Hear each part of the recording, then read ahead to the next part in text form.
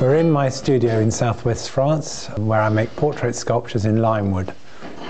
And mostly, as you can see behind me, I paint my work when it's finished, but obviously with Augusta Gregory, I didn't.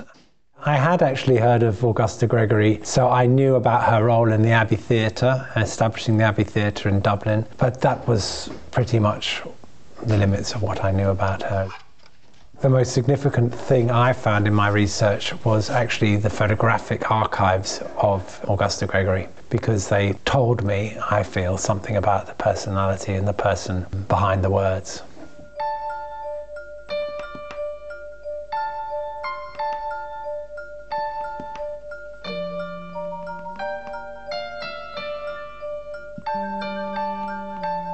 I felt all the way through that she was present somehow. It was quite a strange experience, never having done a dead person before.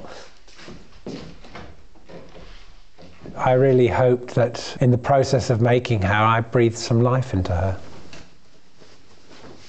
The fact that these were the first women ever to be included in the long room in Dublin was my principal reason actually for taking on the commission, because I thought it was something that really merited being done. And of course it's a huge honour because it's such a significant building. After really 6 months of work, it's now finished. Very shortly it'll be on its way to the long room in Dublin.